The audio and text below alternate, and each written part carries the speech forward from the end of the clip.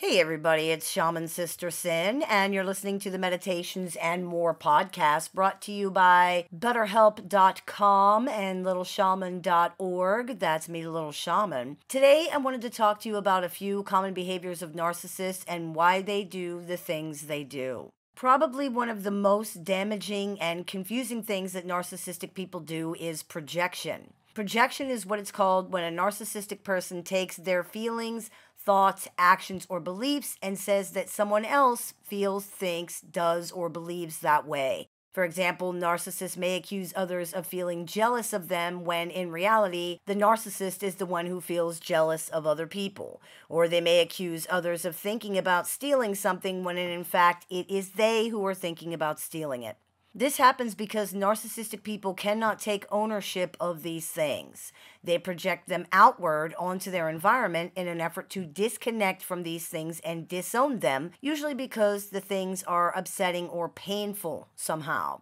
They then either experience these things as coming from other people and will state things like that they can feel the other person's feelings or that the other person's behavior points to these things being true.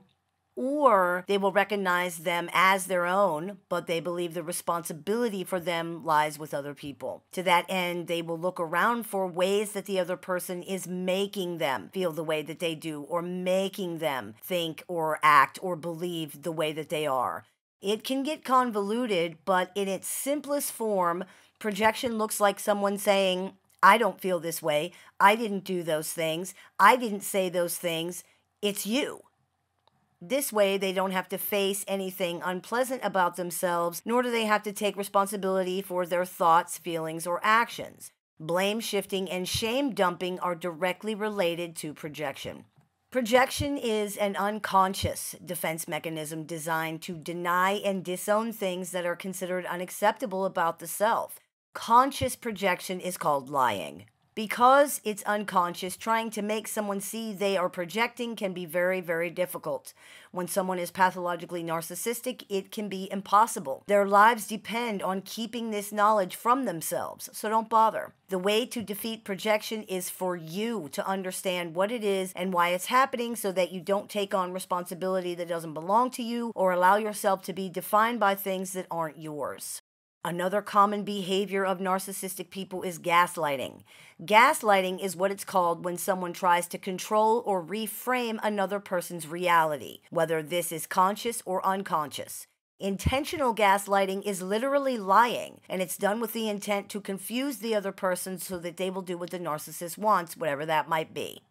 For example, if a person is angry that the narcissist took something without asking, then the narcissist might say, oh, no, you told me I could have that, don't you remember? That's intentional gaslighting because the narcissist knows that this is not the truth. They're simply trying to escape the consequences of their behavior. The old movie that the name of this behavior was taken from is a perfect example as well. Among many other examples of deliberate gaslighting, the man was looking in the attic for the woman's jewelry and it was causing the gas lights to flicker. Every time she mentioned that, he said she was imagining it. This not only prevented her from discovering what he was doing and enforcing consequences, it made it easier for him to continue his behavior because she became confused about what reality really was. The villain in that movie was a very sophisticated psychopathic personality who waited years to enact an extremely well thought out plan to make this woman appear unstable so that he could assume power of attorney, have her committed, and then finally find the jewels that he had actually killed her aunt for years earlier. While deliberate campaigns of purposeful, intentional gaslighting, such as the one depicted in the movie, are not unheard of by any means, they're not the norm. Most experiences with intentional gaslighting are of the unsophisticated, defensive kind, where a person is simply denying that something happened or insisting that it did because they fear the consequences or because they're not going to get what they want if the truth is discovered. Gaslighting in general is a very immature behavior that is actually often seen in toddlers and small children. They don't have the wherewithal to defend, explain, or excuse their behavior, so they simply say it didn't happen. The motive behind gaslighting may sometimes point to more sophisticated kinds of thinking, such as we see in the movie Gaslight, but the behavior itself is actually not sophisticated at all. There's also unintentional gaslighting, which occurs because narcissistic people perceive things very differently than those who are not narcissists. They really believe things happened the way that they're saying they did, and if you attempt to interject facts or proof here, you may be accused of gaslighting. This behavior may not technically fall under the traditional definition of gaslighting because most sources define gaslighting as deliberate. But the behavior of asserting a different reality is experienced by the people around narcissists in the same way, whether it's intentional or not. The people around the narcissist have no way to know which is which, and to be honest, it really doesn't matter because the result is the same. The way to defeat gaslighting in the moment is to know that it's happening. Gaslighting that happens when someone can see through it is simply regarded as a childish, even ridiculous attempt to deny reality, as many of you already know. The only way gaslighting can work is if people do not trust themselves or their own perception. Working on building this up so that you're not vulnerable to gaslighting in the first place is the secret to defeating it long term. But remember, no one can stay strong forever. A rock will erode from a single drip over hundreds of years. In this same way, being around someone who is constantly trying to force you into a different reality than what you're experiencing will wear on you eventually, no matter how strong you are. Even if it never causes you to doubt your own reality or perception, it will affect you in other ways. Another very common behavior among narcissists is their reaction to splitting. Splitting is what it's called when narcissistic people change their opinion of something, including themselves, rapidly and completely.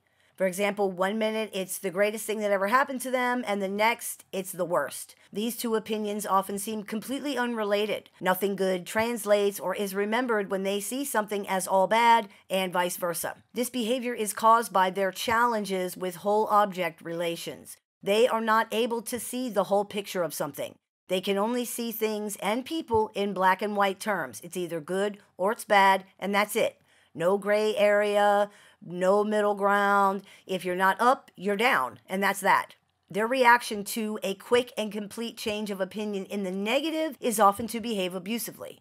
Now that you are seen as all bad, you do nothing but bad, and you deserve nothing but bad things. The punishment for this fall from grace often has no limit, and it can go on for a very long time. In fact, the truth is, once you initially fall from grace in their eyes and reveal yourself as imperfect, often by simply witnessing a mistake on their part and realizing they are not perfect, the relationship has irrevocably changed and will never be the same again. Ever. This is a sad reality for those who are still trying to get back to that initial good time and don't understand why they can't. Because you can never erase the fact that you're not perfect now and that you know they're not either. It's a done deal. They've been exposed as not the most perfect, valuable human being that ever lived, and by exposing them, you've exposed yourself. You've revealed yourself for the evil monster or manipulative trickster that you really are. They will never forget it, and many will never let you live it down.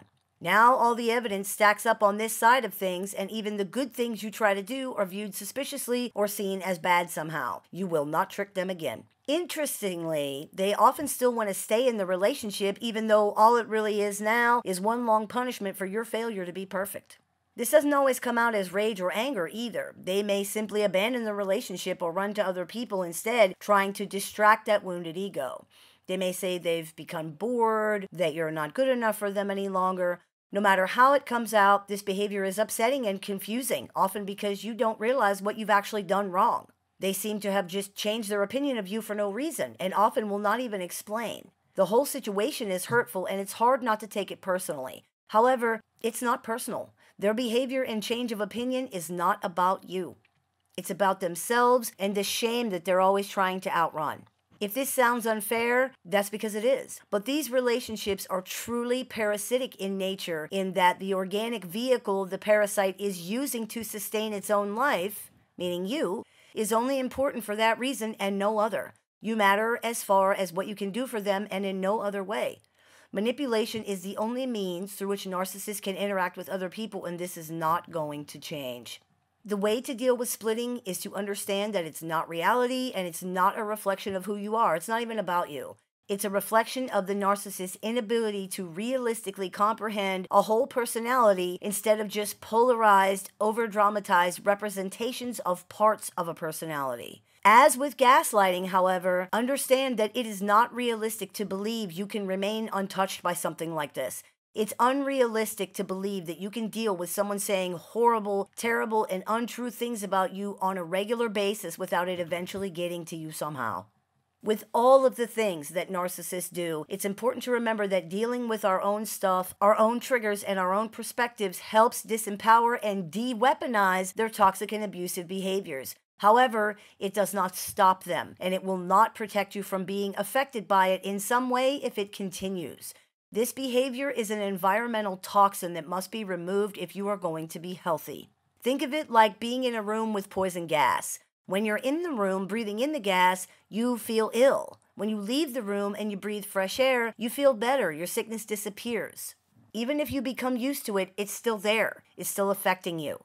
On this show, we talk a lot about dealing with your own stuff, and dealing with your own stuff is absolutely imperative on top of being very empowering, but it does not, will not, and cannot make a relationship with an abuser healthy. While you're dealing with your own stuff, they're not dealing with theirs, and no matter how healthy, empowered, or strong you become, you simply cannot mitigate that fact. I hope this clears a few things up for you. As always, I look forward to your comments, questions, and suggestions, so please keep those coming. I take appointments online, over the phone, via text, via messenger, via email, and through Skype around the world. So if you're interested in speaking with me one-on-one, you can visit littleshaman.org and click the Book and Appointments tab to do that. I teach workshops, seminars, and clinics throughout the year and several times a month. So if you're interested in seeing what we're running at this time, you can visit littleshaman.org to do that as well. You've been listening to the Meditations and More podcast brought to you by betterhelp.com and littleshaman.org. That's me, the Little Shaman. May the Great Spirit bless you and have a wonderful day.